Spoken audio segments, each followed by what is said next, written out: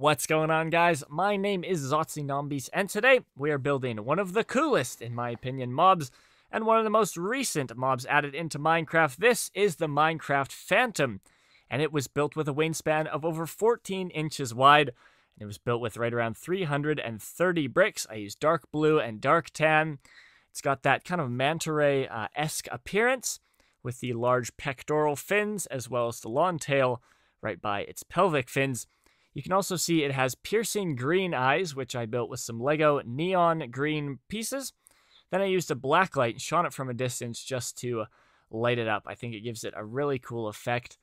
This creation also has hinged wings to give it that sort of flying, floating effect. In Minecraft, the Phantom is the fastest mob in the game, and it can move at a speed of up to 20 blocks per second, making it super scary to run with. It'll only attack players that haven't slept in over 3 days, so definitely be sure to get your rest in Minecraft. Here you can see these build techniques that I used to bring this mob to life. I also built the Lego spawn egg for the Phantom, and that was built with dark blue as well as lime green pieces, and they give it a really fun kind of pixely item. You can just make those with smooth tiles and base plates.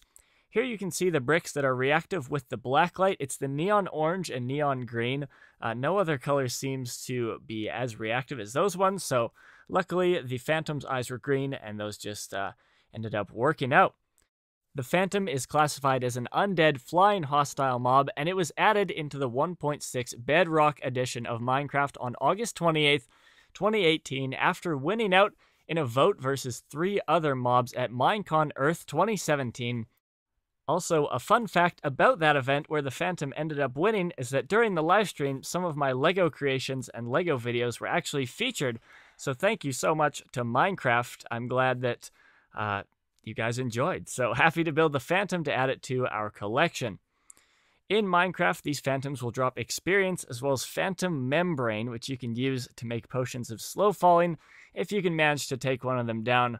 They have a really cool aesthetic to them. The blue and the tan and kind of the bone back design, I think, gives it a really neat effect to it.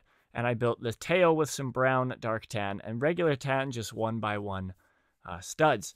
So if you guys are looking to make your own Lego Phantom, this was built in 8 different parts, and definitely sort out your dark blue and tan, just bricks, plates, and tiles. That's really all you need for the Minecraft creations. You don't need any slopes or any specialty bricks or anything too weird. So there you guys have it. I hope you've enjoyed this Lego Phantom. Let me know in the comments your idea for the next Lego gaming creation. As always, thank you guys so much for watching. I do appreciate a thumbs up if you guys did enjoy, and I'll see you guys in another video with another Lego creation.